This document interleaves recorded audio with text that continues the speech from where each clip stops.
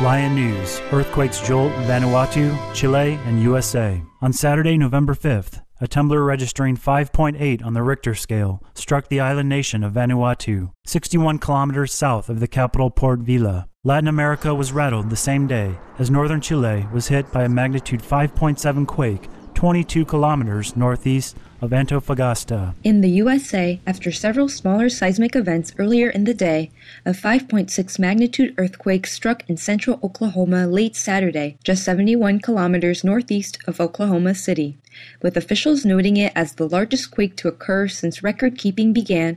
The rare tremor resulted in damage to several structures, also causing one of the state's highways to buckle in several places.